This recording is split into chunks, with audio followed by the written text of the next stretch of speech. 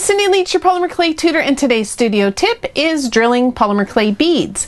Now, I did a previous tutorial and show you how to put the holes in the polymer clay beads, but now I'd like to show you how to make the hole a little bit bigger if you need it to be.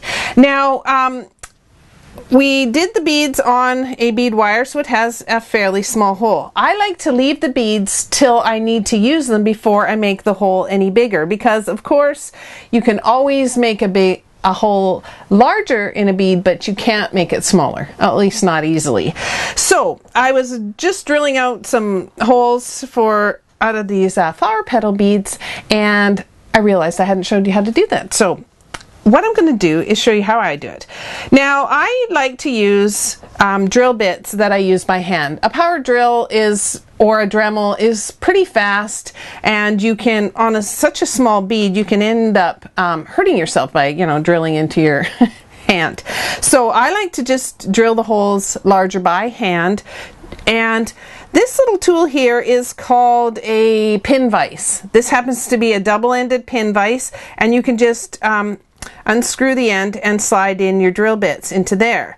Now, I happen to have some great little drill bits from Doug's dad, who used to be a dentist. So they are dental drill bits, but you can find all kinds of different size drill bits that are suitable for you.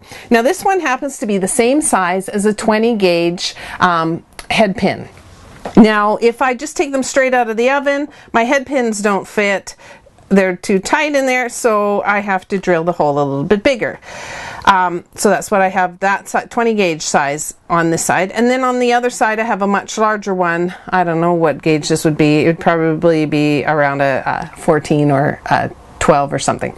But you can use whatever size drill bit that you like.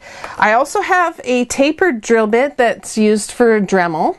I happen to put this one in an old Exacto Blade holder.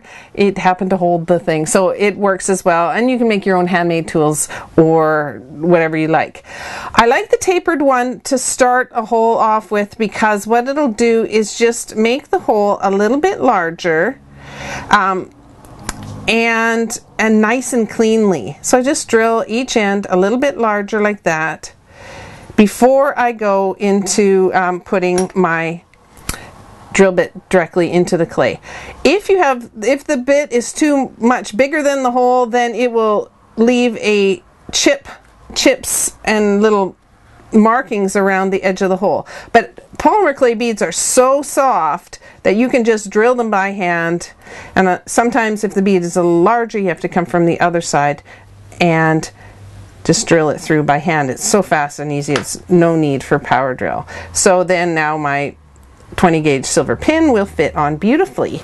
Now, if you wanted even larger, you would use the taper bit again. And this is a little peacock feather cane bead that I made. It's such a pretty cane. I'll do that from both ends. And then I'll use the larger drill bit. Now, if you don't have the tapered one, what you're going to have to do is start with a small hole and then keep changing your drill bits until they're big enough to the size. The tapered one will help make a nice clean hole just about any size that you need. I usually drill about halfway and then come from the other end and finish it off that way. This way you won't get weird chips on the ends of the holes, and you'll have nice, clean, professional looking holes for your polymer clay beads. So I hope that was helpful for you. And if it was, make sure to press that like button. That would be great. My question for you today is, do you have any tips for making holes in your polymer clay beads that you'd like to share? Do put those in the comment section below. And don't forget to subscribe. We have new videos coming out all the time with great tips that will help you out, and you don't want to miss any. So we'll see you next time, and bye for now.